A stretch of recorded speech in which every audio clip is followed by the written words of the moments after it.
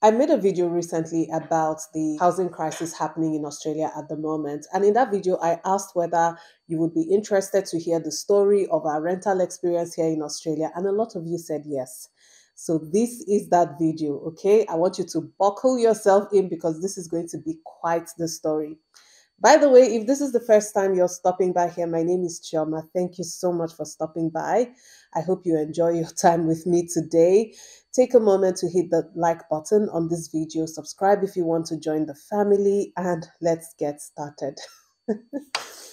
I am laughing, okay, even though whenever I remember that experience, it always comes with a mixture of emotions. But let me just get into the story.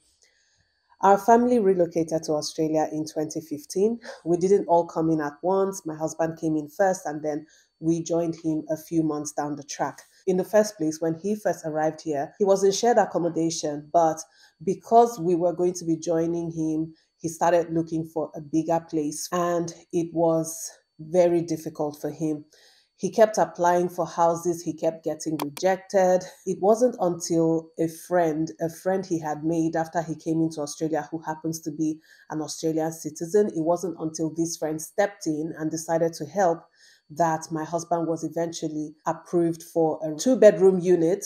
And the approval came just a couple of days before we arrived in Australia. So he didn't even have the time to furnish the apartment by the time we arrived. You know, this place was very basic, nothing fantastic about it, just two bedrooms, toilet and bathroom, kitchen, and a laundry, and that was it. It was in a very old building. We lived in Parramatta at that time, and Parramatta happens to be one of the oldest suburbs in all of Australia, okay, not just in Sydney. For those of you who live in Sydney, you know what I'm talking about.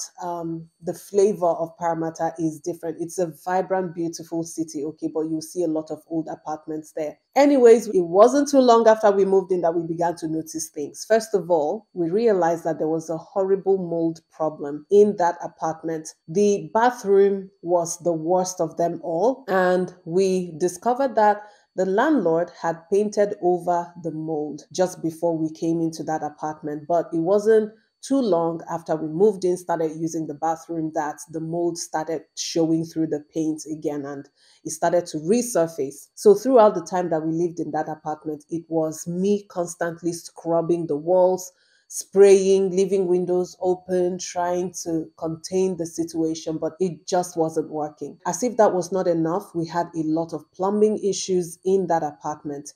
I remember that we had this incident where a plumber came out to fix yet another broken tap. And he just said to us, listen, I am very familiar with this building. I've been called out so many times to fix plumbing issues in this building, not just in our units, but the entire building.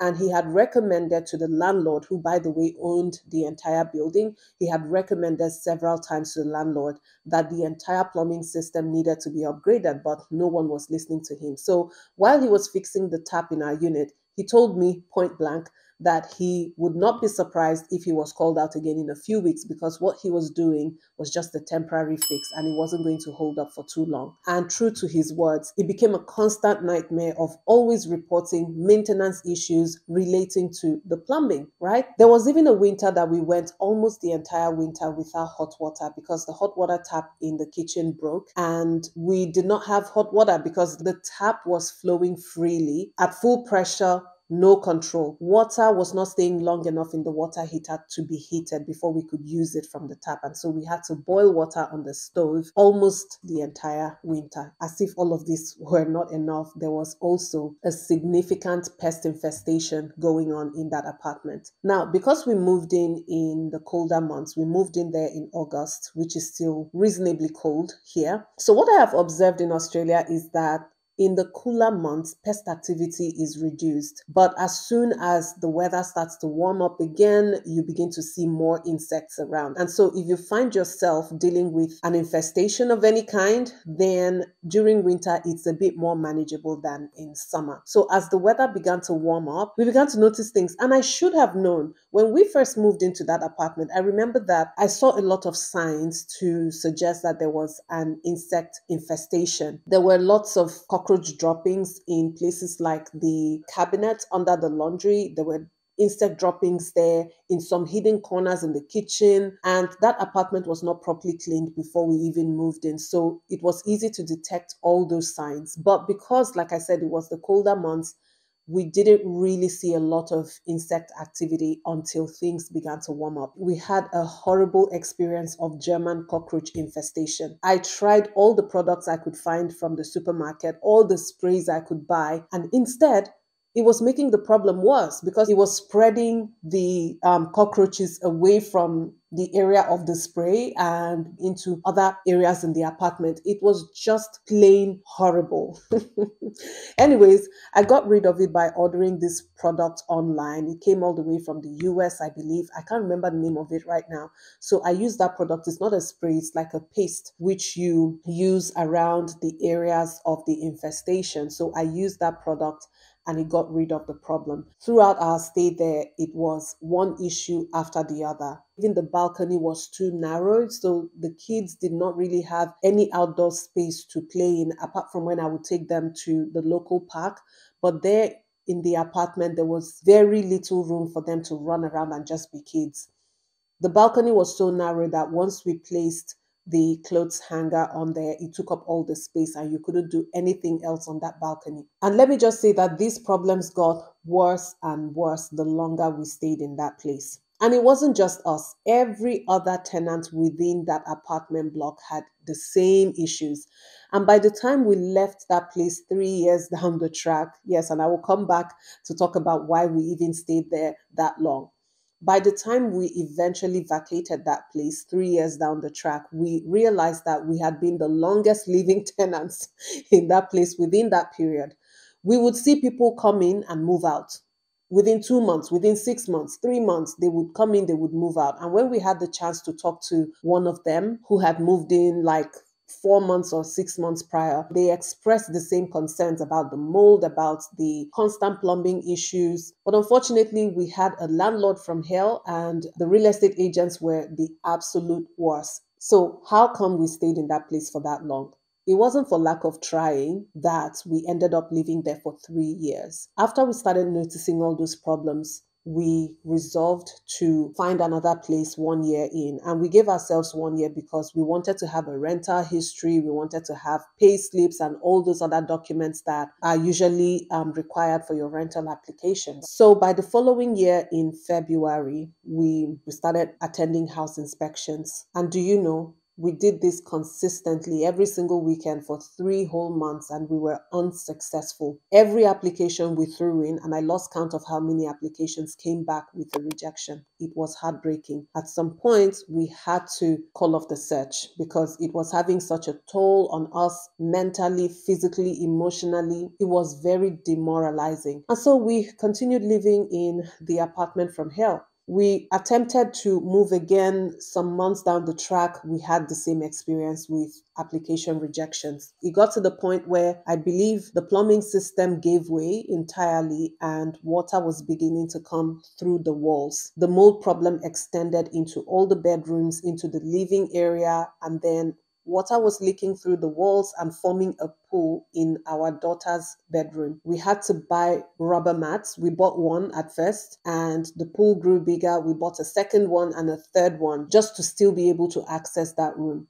The kids were falling sick. My daughter got diagnosed with asthma. My hay fever allergy was triggered all the time. We knew that it was now a matter of life and death. I know that sounds very dramatic, but we knew we needed to live. We needed to do everything we could to live. And so I started thinking, what really could we do differently? And this is where I would encourage you to go watch the other video I made regarding the housing crisis, because in that video I focused a lot more on providing suggestions around things that people who are having any difficulty navigating the housing market right now can use in their own plans, right? So these are some of the things that I did myself to get us out of that apartment from hell. What I did was I started calling up real estate agents. So instead of just showing up to inspections, registering and showing up to house inspections, I decided to build a rapport with real estate agents beforehand. So I would give them a call, introduce ourselves,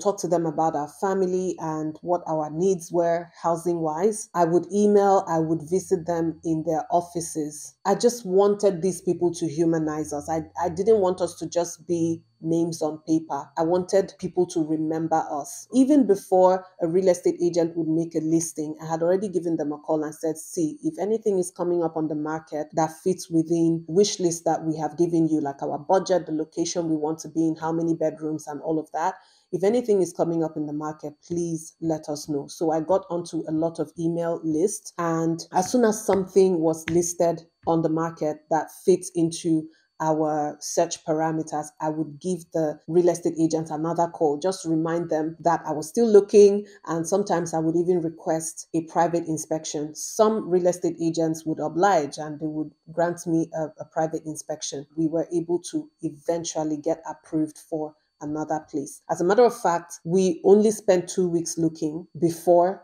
we were approved for 3 houses. So we had a different kind of problem. It felt as if we won the lottery when we saw 3 approvals for properties. Anyways, we eventually moved out of that place. And you would think that our problems would end there, like our problems in this apartment from hell would end after we got approved for another property. No, it didn't end there. The landlord decided he wasn't going to give us back our bond. We had to drag him to the tribunal, make a case with the tribunal before he released our bond to us. And then sometime in 2020, we were also thinking about moving again for other reasons. And 2020 was a big year, as you all know, the year of the pandemic, the year of COVID-19. Things were happening all around the world, right? People were losing jobs, businesses were shutting down, borders, international borders were closing, people were stranded. The current housing crisis is Australia still trying to recover from the impact of the pandemic, but I believe that was the genesis of today's problem. We were thinking about moving houses, but it's not like we were in a desperate situation like previously. So I would just go out casually, even during the week, and just inspect houses around my area. And what I saw was mind-boggling. I thought I had seen the worst on all those occasions when we were house hunting for several months. There were times that we would head out to house inspections and find a massive crowd of people. I'm talking about lines so long that they were getting out onto the street and even into the side streets, very long lines. There were lots of times that we would show up to a house inspection and just turn around, head back into the car due to the crowd we met at this location. So I thought I had seen it all. But when 2020 came around, my goodness, I was seeing crowds double, triple the size of anything I had ever experienced before. And that was also the first time that I saw rental bidding up front.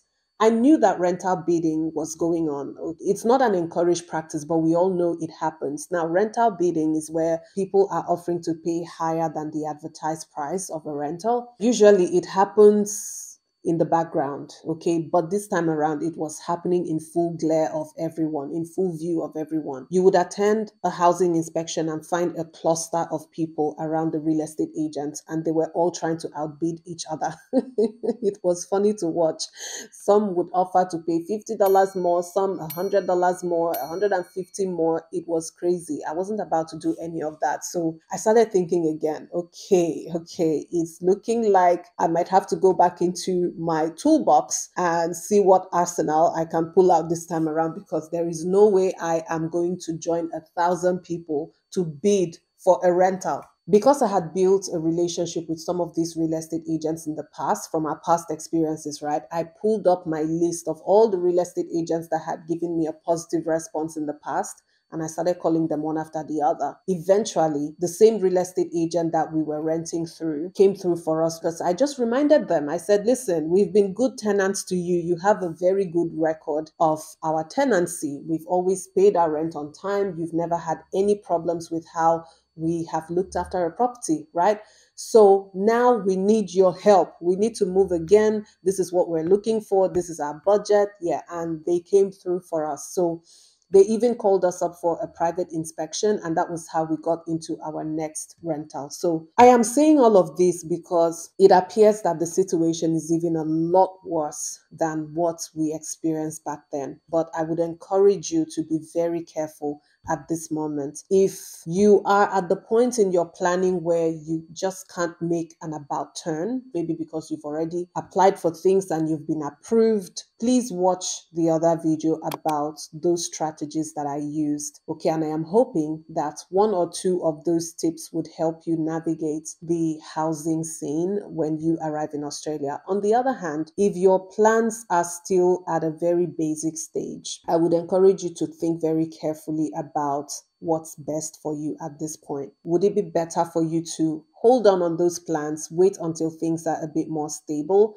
before you come in? It's not in my place to tell anybody what to do, what not to do, whether to come to Australia or whether not to come to Australia. But I believe when you have the right information, you can make the best decision for yourself. But on that note, people, that was my rental experience. Hope you have enjoyed this video. I'll see you again in my next one. Don't forget to like this video. Don't forget to subscribe before you go. Bye-bye.